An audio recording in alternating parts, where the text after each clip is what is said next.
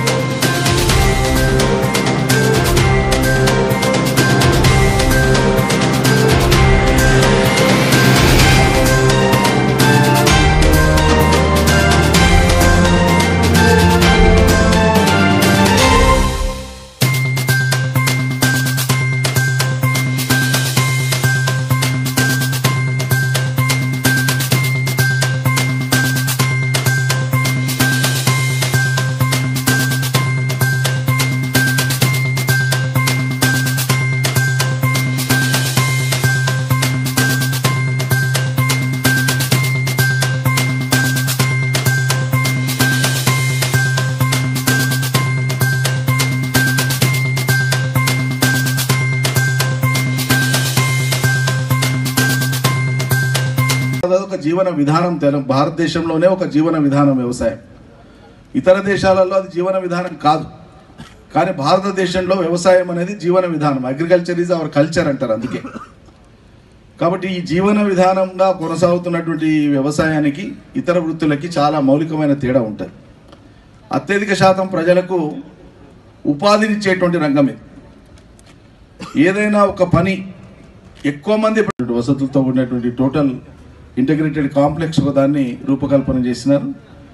మిగిలిపోయినటువంటి కొద్దిపాటి పనులు కూడా ఇంకో నెలలో పూర్తి చేస్తామని చెప్పి నిర్వాహకులు చెప్పడం జరిగింది. ఒకటే వెలితి అనిపిస్తుంది నాకు, ఈ కళాశాల ఈ రూపంలోకి రావడం కోసం కృషి చేసినటువంటి మాజీ ఎంపీ గారు వాళ్ళు అధికారికంగా ఇక్కడ లేకపోవడం ఒక వెలితి అని నేను భావిస్తున్నాను.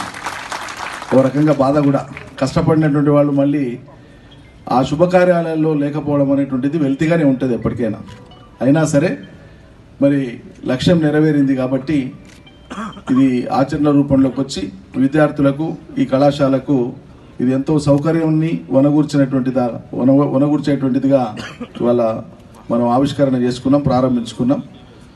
విద్యార్థులందరూ కూడా ఇక్కడ ఉండేటువంటి వసతుల్ని సద్వినియోగం చేసుకొని మీ విద్యను ఇంతకుముందు వీసీ గారు చెప్తూ ఈ కళాశాలకు సంబంధించినటువంటి విద్యార్థిని కిక్ బాక్సింగ్లో నేషనల్ లెవెల్లోనా ఇంటర్నేషనల్ లెవెల్లో పర్ఫార్మ్, నేను కూడా పేపర్ ఇచ్చిందని చెప్పి నేషనల్ లెవెల్ ఒక స్పోర్ట్స్ ఈవెంట్సే కాదు, ఏ ఈవెంట్లోనైనా సరే ఇతర కళాశాలల విద్యార్థులకు వ్యవసాయ కళాశాలలో చదివేటువంటి విద్యార్థులకు ఒక మౌలికమైనటువంటి తేడా ఉంటుంది.